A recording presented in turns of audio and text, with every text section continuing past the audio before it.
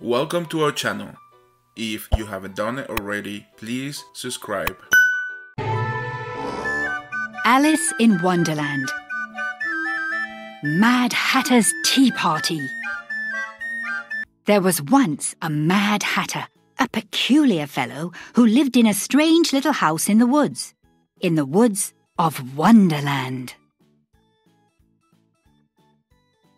Nearby lived a friend of his, the March Hare. One day, the March Hare heard, through the wild grapevine, of course, that it was the Mad Hatter's birthday. So he baked and frosted a birthday cake. Then down the woodland path he went, singing as he skipped along. "The very merriest birthday to you! The very merriest birthday to you!" The Mad Hatter was delighted.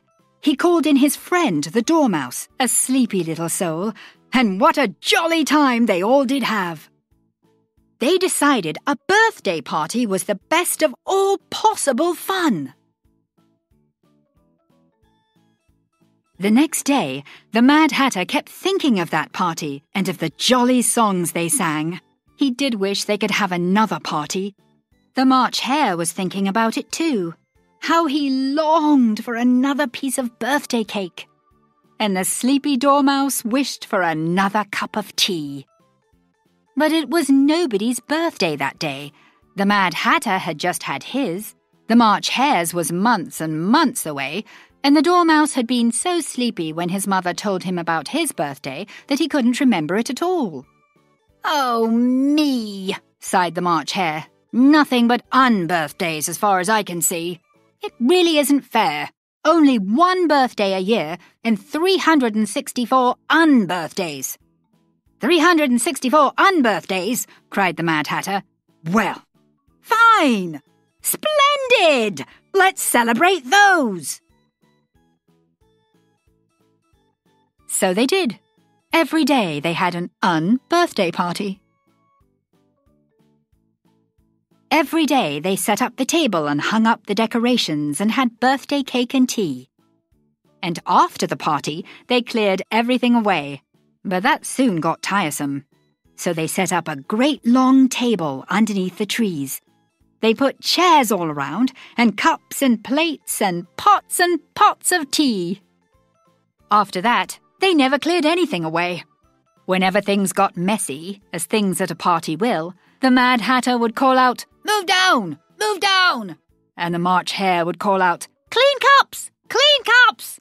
And away they would move to new places at the table. So the unbirthday party went on, and every day they happily sang, "A very merry unbirthday to you! A very merry unbirthday to you!" All that moving got to be too much for the sleepy Dormouse. Since he was so fond of tea, he just chose himself a teapot, climbed in, and stayed. Now and then he would open a drowsy eye and join in a bit of fun. One day, a little girl named Alice wandered into Wonderland. She soon heard singing and hurried along through the trees to see what was going on. In through the Mad Hatter's gate she stepped. Alice saw the coloured lanterns hanging from the trees and the cakes upon the table, and she heard the jolly song, "A very merry unbirthday to you, to who? A very merry unbirthday to me." Then the Mad Hatter saw her. "No room!" he cried. "What are you doing here?" "Why, there seems to be lots of room," Alice said. "I heard singing, and it sounded so delightful." "It did?" cried the Mad Hatter. "What a charming child! Come in, my dear, sit down, sit down." "Whose birthday is it?" Alice asked as she sat in an empty chair. "No one's! It's an unbirthday party," they said, and explained. "Why, then it's my unbirthday too," Alice said. "A very merry unbirthday to you," sang the Mad Hatter and the March Hare. "Won't you have some tea?" they asked. "Yes, thank you," Alice said. "Just a half cup, please." the Mad Hatter snatched up a carving knife and he cut a cup in two. "My," said Alice, "I wish Dinah were here to see this." "And who is Dinah?" the March Hare asked. "Dinah is my cat," Alice said. "Cat! Cat! Cat!" cried a horrified voice, and the Dormouse, at the sound of that dread word, popped out of his teapot up into the air. Then, before Alice even sipped her tea, the March Hare pushed her and cried out, "Move down! Move down! Clean cups! Clean cups!" "This is the silliest party I've ever seen," said Alice. She walked out the gate and off through the woods. No one seemed to notice that she had left. There they are to this very day, singing and drinking cups of unbirthday tea. If you should wander through Wonderland, perhaps you will find a little house in the woods and hear voices singing loud and free.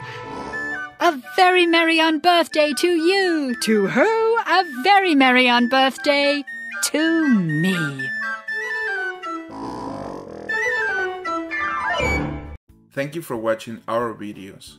If you haven't done it already, please subscribe. Here are some videos we thought you might like.